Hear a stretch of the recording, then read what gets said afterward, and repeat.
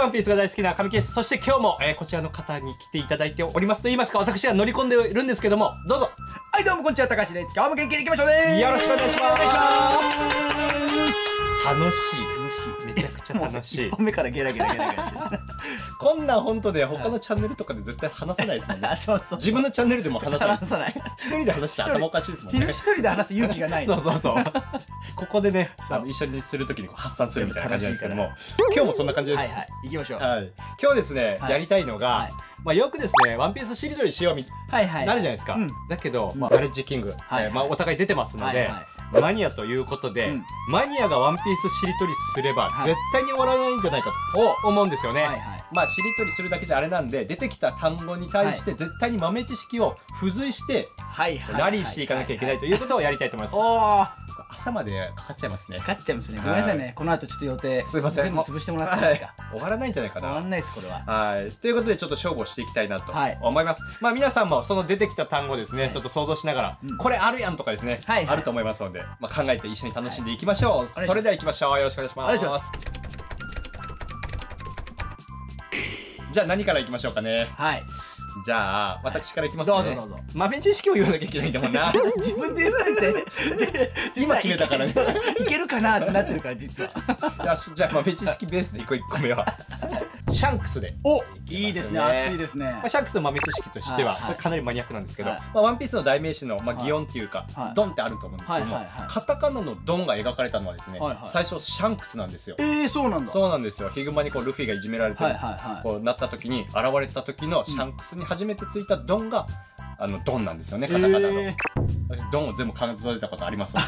そうだ、やってた。太鼓叩いてた。そう、太鼓叩いてた。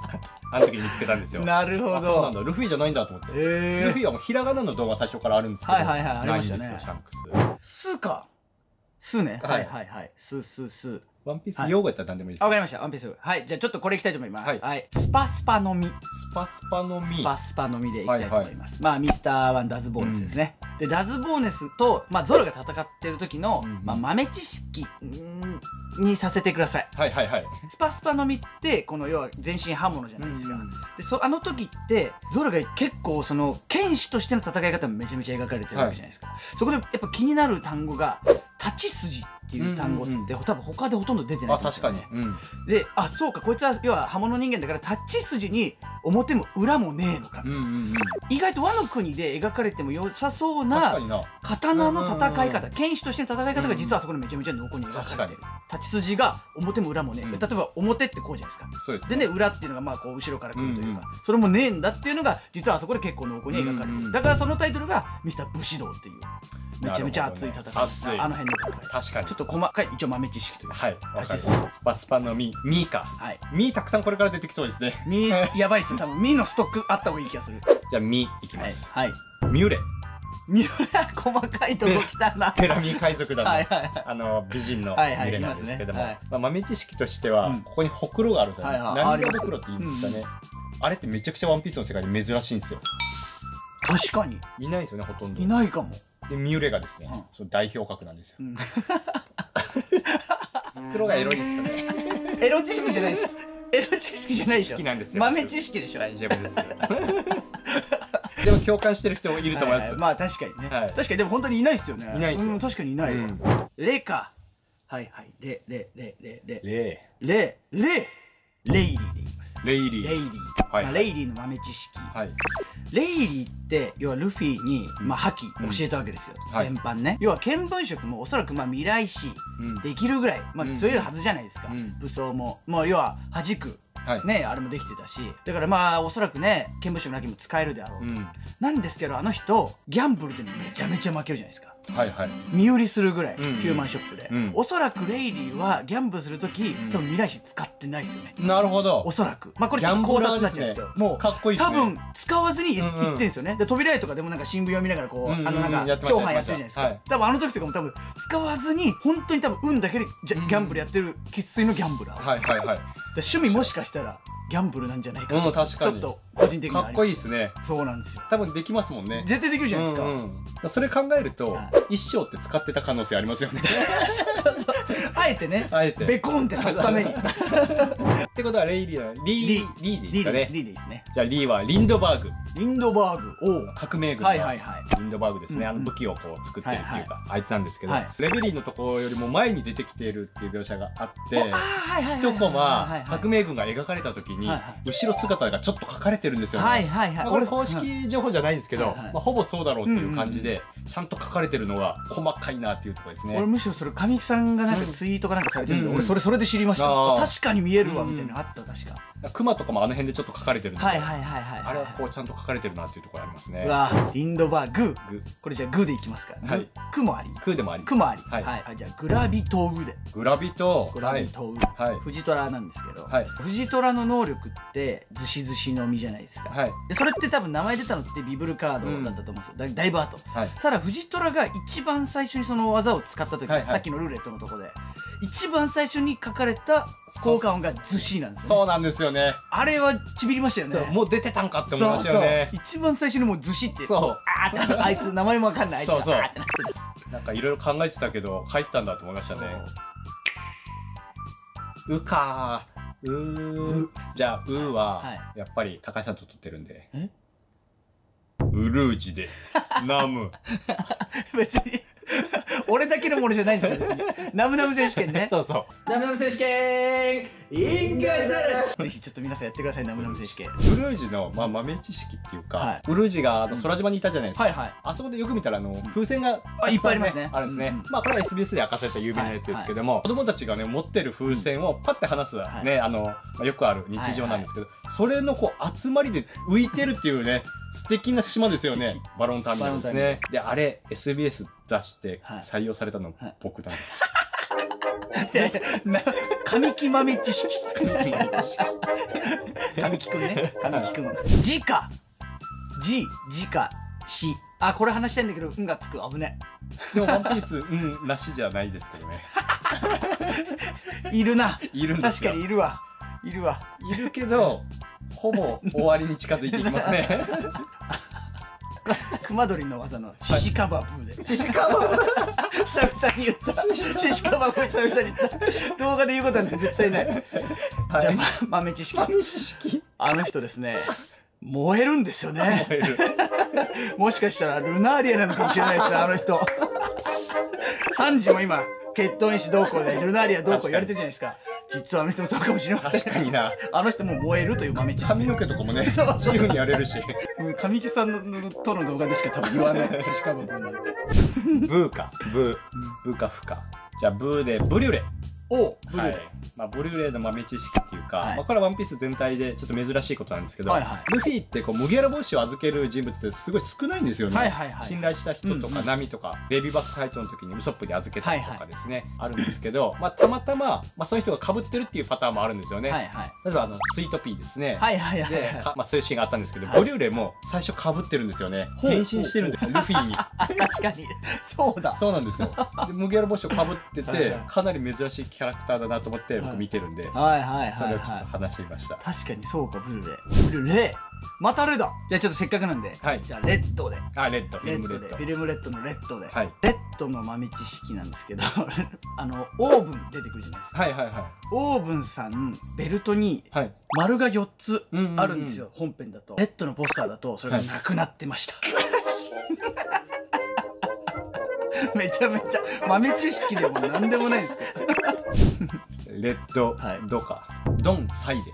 まあこれは前高橋さんがチャンネルでもおっしゃってたんですけど、サイが出た時のそのオノマトペっていうかドンという音、ドンサイってちゃんと書いてあるんですよね。大好き。レベリーのところですね。そう、レベリーのところいいですよね。いいね。ワノ国もこううどんとかありますけど、あの辺の遊び心いいですよね。遊びが楽しい。ドンサイいいですね。イシリーで。イシリー。人魚のイシリーちゃん。イシリーちゃんなんですけど、まあイシリーって石鯛の人魚って言われてて、石鯛って要は白と黒のこの魚じゃないですか。イシリーちゃんの水着、白と黒のストライプです。ちょっとセクシーな方にちゃんとそこも寄せてるんですね。デザインも。イシリといえばワノ国にも出てきてるんですよね。ワノ国出ているんですか、イシリ。鬼ヶ島の旗にイシリ明王って書いてあるんです。海蓮明王って書いてある。あそこに入り口のところに漢字でも書いてある。リか。リに出たな、さっき。めちゃくちゃベタなやつ言っていいですか？どうぞどうぞ。ドヤ顔で言っていいですか？ドヤ顔でどうぞ。龍馬で実はワンピースの前に書かれたことがある。めちゃめちゃドヤだ。今日一のドヤ。みんなできるドヤ。まあこれ見てる方は知ってると思うんですけどもね、モンスターズかに出てきた龍馬がワンピースにもこう出てきたというね。熱いですよね。熱いですよね。やっぱ純粋にやっぱ熱い。マイナーキャラ、マイケル・ホイケルのマイケルの悪行というか、ガラスめちゃめちゃ割ったりだとか、それ SBS で書かれてるわけなんですけど、そんな要はやんちゃなマイケル、カバンにちゃんとリコーダー入れてお前絶対リコーダーとか持ち歩いてないだろってやつなのにリコーダーちゃんとランドセルにちゃんと刺さってるっていう。ちゃんと上履きも履いてますからね。一コマだけ。あえてた。小学生だからマイケルか、ルフィ。お、来た。心情描写がほとんどない。今日一の低い声で。空島のとこだけですね、唯一ね。いやでも熱いっすわ。はい、じゃあイガラムで。イガラム。はい。ルフィのあだ名がちくわのおっさんと。であれが見た目がちくわだからですよね。あれがね。ただイガラムの好物ちゃんとちくわ。なるほど。これもおもろかったです。さすがビブルカードの。そう。いやあんた言われてるだけじゃなくてちゃんと好きなんだっていう。まんざらでもなかったのか。ムってあんまないですね。アイテムとかね、いろいろ。無気流無気力儀。久々聞いた無の方ね。初めて言ったかもしれない言葉で。確かに読んではいるけどね。無気流無気力儀。画数がめちゃくちゃ多い。なんだその豆知識。もうしりとりで出すがためのね。あれナレッジキングの勉強してる時、もう手痛くなるんですよ。もうこれ書かなくてもいい、分かれてるわと思って。確かに画数多いわ。ギね。何がいいかな。じゃあギでギャロ。デメキンのこれずっと思ってたんですけど、これはギャロって要はデメキンの魚人じゃないですか。だから本来であればギョロが絶対いいと思うんですよ。ただギョロってギョロニンバーでさね出ちゃってるから、多分そういったのがあるんだろうなって。ギョルさんと覚えにくいんで分かんなくなるんですよね。ギョロギャロね、もうあれみたいになっちゃう。なりますね。だからあれはもう絶対ギョロじゃないよ、ギャロだよ。アロワナの淡水。淡水。ベルトにアロワナの A って書いてるんですよ。A っていうこうネックレスだったかな。をしてるんですよね。アクセサリーに使ってるっていう。何でしたっけ？ギャロです。ギャロですね。ロクサーヌ。バラティエにね出てきた女の子2人組の1人なんですけども、いまだに顔が分かってる。もうまだね初期の頃登場してるのにいまだに分かんないから、あそこまで分かってんのに。そう分かんないですよね。ロクサーヌもう絶対出てこないだろうな。ロクサーヌぬいぬいの実。なるほど。ぬいぬいの実でドレスローザのグリビットが揺れちゃうからっつってレオがいろんなもの縫い付けた中におばあちゃんも縫い付けちゃったっていう。グラバーさん。面白いあれ。倒れるようで倒れないようなやつ。あれめっちゃ好き。ぬいぬいの実で僕も豆知識っていいですか？どうぞ。レオの最後の技ですね。オートクチュールパッチワークなんですけど、ワンピース作中で唯一と言っていいほど技名に角田博以来の星マークが入ってるっていう。さあめっちゃおもろい。いやあれおもろいっすよね。面白い。確かに角田博以来なんですよね。角田博以来2回目。この世で2回目。最高。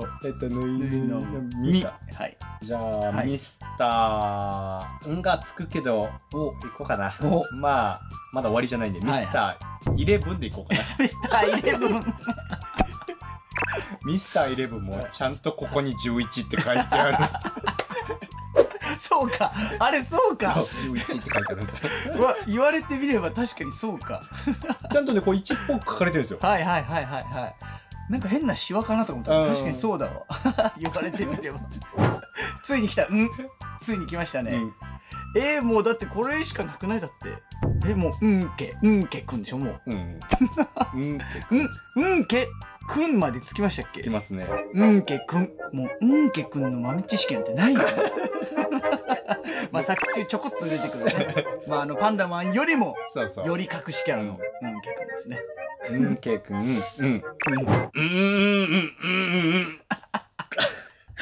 なんて？下唇噛んだままじゃ喋れません。ゲダ様。これで終わるな。他ないもんな、多分。もうないでしょ、しりとり界において、うんけくんとフィッシャーズのうなほさんしかいないんですよ。いない。超新星。